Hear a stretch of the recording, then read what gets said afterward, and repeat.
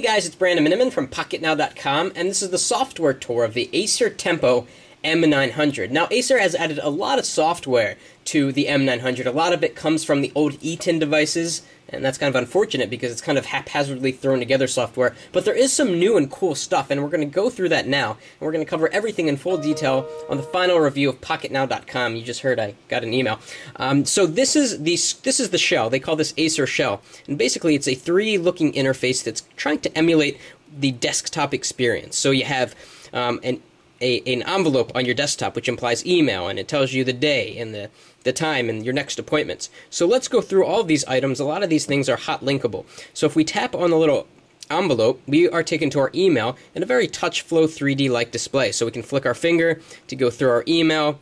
It's kind of a slow way to go through the email, I think.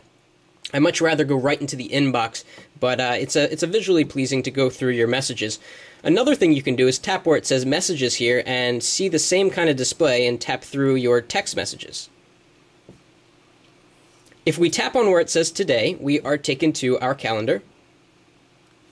Just a quick link to the calendar. If we tap on the device right there, it'll actually take you to your call history, and the 1 implies that I've got 1 missed call. If we tap on the date over here, we are taken into kind of a world traveler time display. So we can choose between Philadelphia, where we are now. We can go to London, and it'll spin the globe. This part is kind of a novelty. I'm not sure why it needs to have a picture of where it is on the map, but it looks kind of nice. If we tap on the window, we will actually get the weather, and the weather for the cities that are pre-configured based on the previous screen where you set in the cities that you want to see for the time. So we can tap to London and see the weather in London, and again the globe moves and shows you exactly where you're going.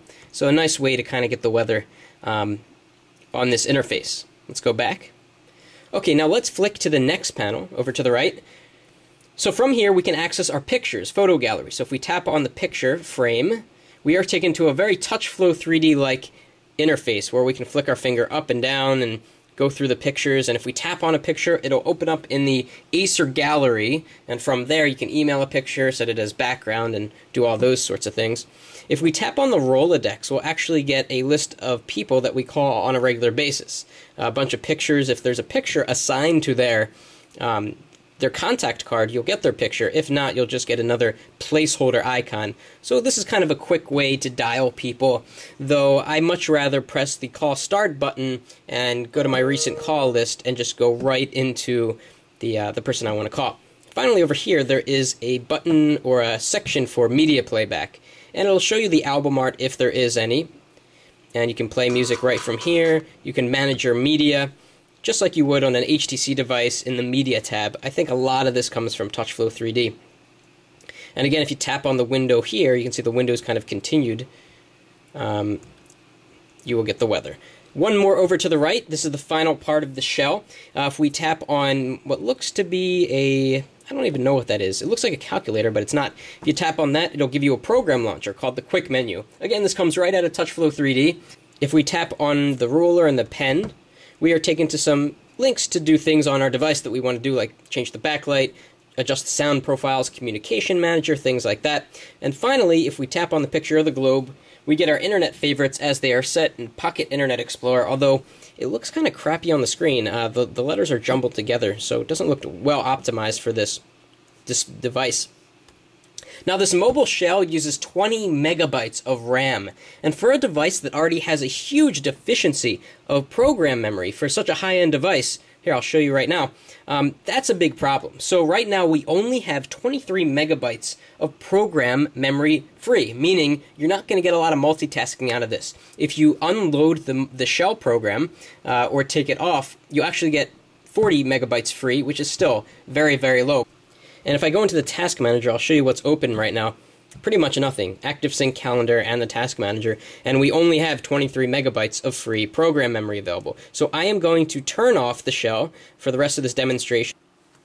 Okay, so here we are in Programs, and we're going to go through a few things right now. In terms of screen sensitivity, the screen sensitivity is quite good. It's not as good as the Touch Pro 2 or the Diamond 2, but it's probably a little bit better than the old Touch Pro and the old Diamond. And at times, there's, I think, a bug with the screen where you have to press on an icon several times in order for the press to get registered. Maybe you'll see that during this demonstration. And also a note on screen rotation speed. It's very, very fast. It's almost as fast as the Touch Pro 2, just about instant, so that is not a problem. Alright, so let's go through this. Let's go to multimedia. So this does have an FM radio, which is good. It'll look familiar if you're used to the old E10 devices that want you to attach a headset. So a simple FM radio, camera, 5 megapixel camera. We're going to cover photo quality in full in the review. Streaming player so that you can watch m.youtube.com.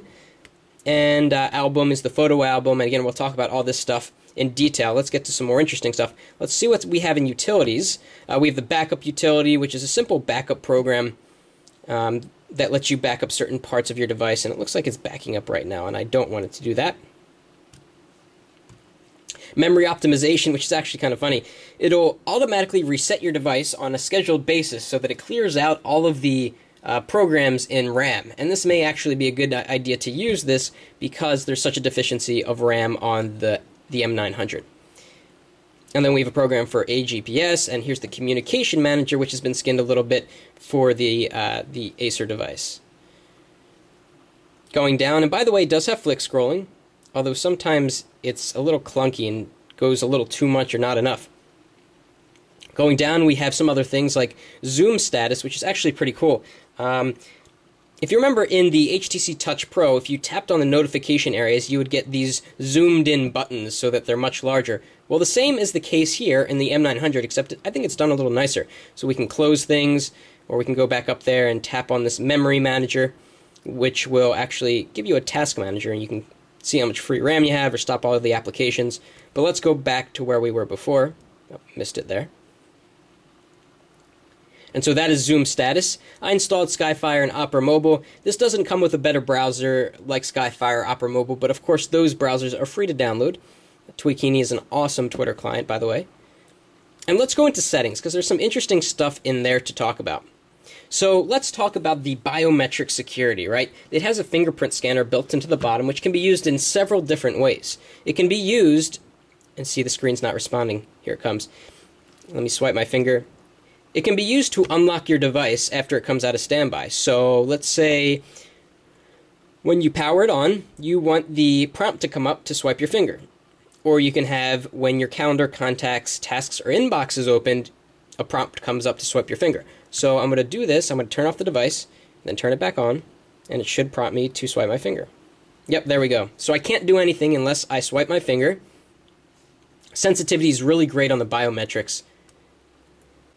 And of course, to edit any settings in the Golden Finger application, you have to swipe your finger. You can also protect a folder on your device with the security. I'm going to need the stylus now because things are getting kind of small down here. You can actually protect a folder, which is cool. And this is how you register a finger. It's very easy. You swipe your finger 4 times. And there are some other settings here. So it's a pretty cool application to use if you want to have an added level of security for your device, if you're afraid that someone's going to pick up your phone at work. We can also change the Today soft keys. We can customize them. So right now it's set to speed dial and private folder, but there's a whole host of things we can choose, which is great. A lot of devices don't let you customize the soft keys. Okay, let's go over to system. We have some unique entries to talk about here. This device has an accelerometer, but it only works in certain screens that you dictate, so it's not working right now. But if I tap on the icon, I can choose which program the G-sensor will work in. So obviously you want to do something like Internet Explorer. If you're using Skyfire in Office Mobile, you don't want to have it turned on in all screens because it really doesn't make sense to have it rotate, especially because you have the slide-out keyboard to automatically rotate it at any time. And you can adjust the sensitivity, which is great, so that if you're walking down the steps and you jiggle your device, it doesn't accidentally go into the landscape orientation. Now, here's something real cool. You can actually use the biometric pad for more than just security. You can use it for navigation. You can use it as an 8-way D-pad, a 4-way rocker, a joystick, a mouse, a touch stick, although I'm not really sure the difference between a lot of these. If we use the mouse, watch this. It'll give you a tiny little mouse on the screen. Very, very small. You see it over there? I think it's a little too small to be usable. but it'll definitely help a little bit with one-handed usability. I've been keeping it on the D-pad setting because it gets way too sensitive when you're using it as a mouse. In addition, you can actually tap down on the button gently, or the security pad, and have it select. So if I go to the Start menu, let me try to get the little mouse up to the Start menu, and I tap, it'll open up the Start menu. So pretty cool there, added functionality. So again, I like to leave it on the D-pad, and that way I can move my finger to the left. It doesn't always work so well, but it's a good feature to have if you can get used to the feel of swiping your finger and adjust the sensitivity so it's just right. It can really help for one-handed usability and kind of bring back the D-pad because, you know, of course, the Touch Pro 2 doesn't have a D-pad or any way to have a multi-directional input method down here. Okay, so let's go down to see if there's anything else that's interesting. Something called touch control, which will actually stipulate the sensitivity of the flick scrolling, so nothing too interesting there. And over in connections, they do have a connection wizard that is supposed to configure your device to what carrier you are on. I'm using this on AT&T in the US, I'm getting HSDPA, but for some reason when I choose AT&T from the drop-down list, it doesn't configure the device properly. So here it is, AT&T Wireless. I had to manually put in the settings to get it to work.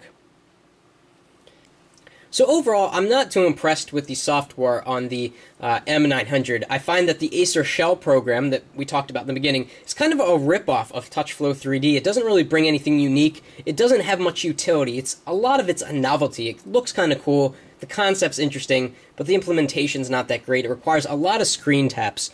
Also, the software on the M900 is somewhat buggy. In terms of flick scrolling, it doesn't always work right, or works too fast or too slow. Sometimes icons don't select when you tap on them.